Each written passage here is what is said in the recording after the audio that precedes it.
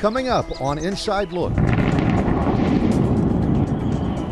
California is not only earthquake country, it is also volcano country. More than 500 volcanic vents have been identified in the state of California. We know that there's a chance that they will occur, but we're not able to say exactly why. We're going inside California's earthquake, tsunami, and volcano program this week on Inside Look.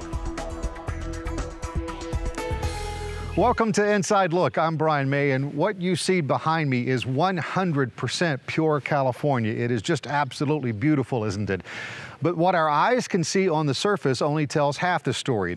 We know that California is home to earthquakes, but did you also know that we are a state home to volcanoes? Should we be worried? And how much notice would we get if there were to be an eruption? It's time to start answering those questions. We begin our coverage with Sean Boyd. Lassen Peak. Its beauty belies its simmering potential. It is at the top of the state's volcano watch list.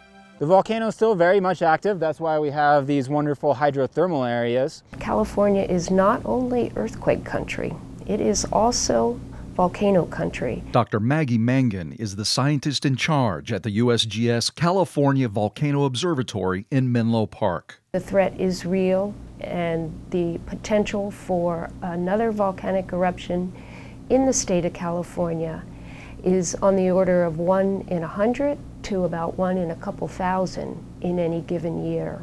Would you buy a lottery ticket with those odds? Well, those odds are why the USGS monitors all 8 volcanoes in the watch list.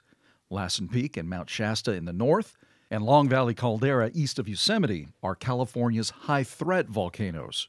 Monitoring stations at the volcanoes themselves gather seismic and gas readings, along with data on changes in land topography, then streams it all in real time to this operations room at the observatory.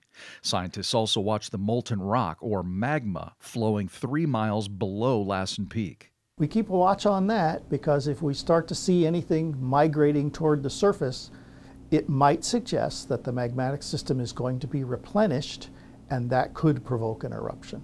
Dr. Mike Klin has studied Lassen Peak since 1975.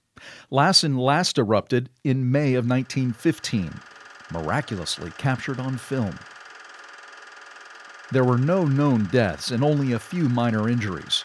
But should Lassen or Shasta blow today, and it will, It's not a matter of if, it's just a matter of when. the results would be more complicated and concerning depending on the severity and the other conditions like weather. But it would not take us by surprise. It's likely that you would see weeks to months of warning. Scientists learn a lot from history. It is a determined odds maker. The number of volcanic eruptions that occur within the state of California in just the last 1,000 years are about the same as the number of large damaging earthquakes on the San Andreas Fault. We take that hazard seriously. We need to take the volcano hazard seriously. All right, thanks, Sean. So what's being done to monitor the volcanoes in California? How do we know that we'll know before the next eruption? With more on Cal OES's role in volcano monitoring, here's Jonathan Goodell. Thanks, Brian. If there's anything that we've learned about volcanoes, it's that they're impulsive. When and where they may erupt is virtually impossible to predict. What we do know is that monitoring is being done around the clock to ensure public safety.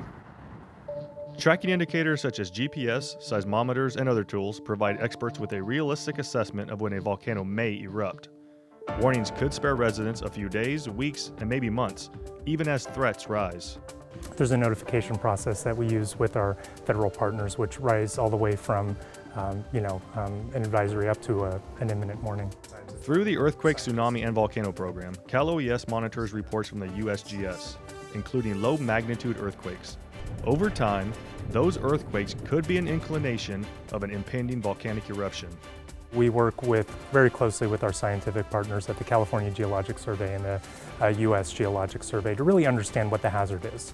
So that includes digging in deep to like what the mapping is right now, and also learning about what the implications would be once a volcano eruption were to occur and how that would impact not only the local communities but the secondary and tertiary cascading impacts that could happen as a result of a volcanic eruption. What can be done to minimize impacts to your family and home? First, be aware of any surrounding volcanoes and how close you are to them.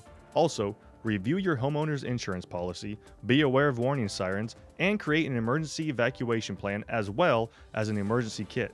Because the odds of the next volcanic eruption happening, well, even for the experts, it's just too unpredictable.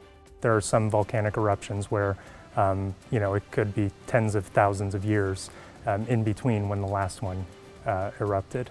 So we're still continuing to be vigilant and making sure we're monitoring and staying on top of all the latest science so we can be prepared for when that day does happen. Here are some interesting facts about volcanoes. Did you know Kilauea in Hawaii is the most dangerous volcano in the world, with 61 eruptions since 1893? The largest volcanic eruption on record was Toba in Indonesia, thought to have erupted 73,000 years ago. It released more than 1,000 cubic kilometers of material and created a caldera 100 kilometers long and 30 kilometers wide. The United States ranks third behind Indonesia and Japan in the number of historically active volcanoes. And there are 65 volcanoes in the United States, with 8 of those in California alone. And lastly, Mount St. Helens was the most destructive eruption in U.S. history, occurring in 1980 in Washington State. Thanks, Jonathan. To see more videos like this and to see other stories covered by our team, you can go to oasnews.com. You can also like our Facebook page and follow us on Twitter and Instagram. And that will do it for this week's edition of Inside Look. For all of us at Cal OES, I'm Brian May. Thanks for watching and stay safe.